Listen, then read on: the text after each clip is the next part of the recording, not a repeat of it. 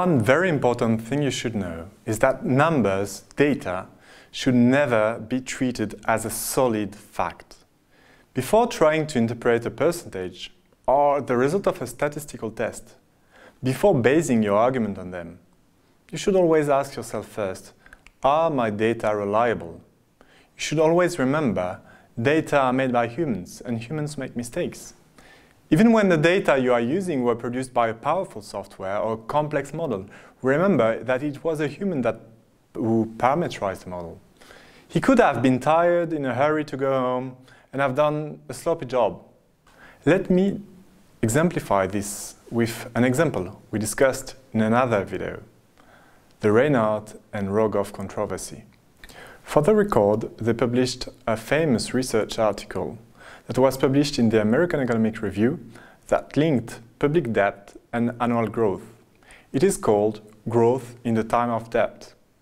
They pulled together data on growth and debt for advanced economies and computed the average growth for 3 categories of debt: low, medium, high, and very high. 4 actually.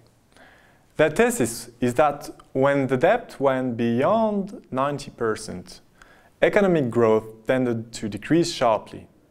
However, Thomas Herdman, a then student, failed to reproduce their results for an assignment. He asked the authors for their original dataset, and they provided it in the form of an Excel datasheet. And there it was.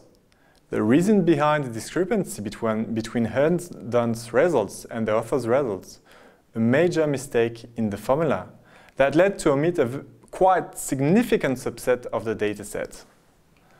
When the mistake was corrected, the results changed drastically. The average growth for high debt was close to 0% originally, but when the mistake was corrected, it reached 2%.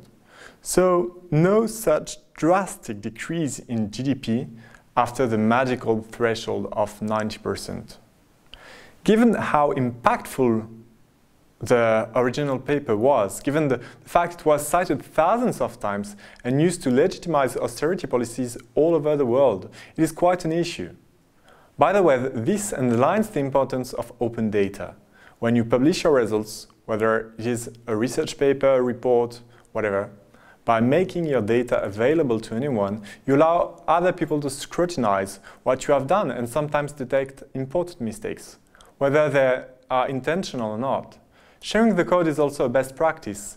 In the case of Reinhardt and Rogoff controversy, it allowed to detect issues in an Excel formula. Issues commonly occur during the pre-processing step.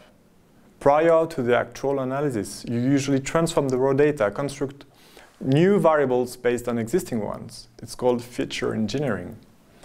It is only after you have cleansed your dataset that you can start producing graphs and so forth and so on. Various biases can be introduced in the process and should be analyzed first. For instance, in Growth in the Time of Debt, the authors pulled together some data when they should have refrained to do so. Growth data for the United Kingdom for the high debt category corresponded to 19 years. They were averaged. For New Zealand, who was less often crippled by debt, it corresponded to only 1 year, with a strong recession in 1951. The data analysis gave the same way to New Zealand with 1 point and to UK with 19. This point is the reason for the misleading results they obtain. And that's typically an issue of data pre-processing. Another classic you should know is outlier management. Outliers are those data that you do not feed the general trend. For instance, in a classroom, boys tend to be taller than girls after 15 years old. And the outlier will be the 6.2 feet tall girl. If your narrative is that the boys are always taller than girls, then this one individual can threaten your narrative. And it's not uncommon for scientists to remove the outliers that threaten the narrative, without necessarily saying so when describing the methodology. With a graph, for instance, an outlier would look like that on a box plot, far from the rest of the points. It is inconvenient in a narrative, if it is inconvenient. well, oops, sometimes it disappears. Magic. In a way, it's a form of cherry picking. In some instances, it can be legitimate to remove outliers, but if you do so, you should always mention it and explain your rationale, unlike what was done in the Reinert and Rogoff article. So remember, check whether your data are reliable before building your argumentation on it. An argument can be valid if it is logically correct, but if you want the argument to be sound, the premises need to be true and the data reliable.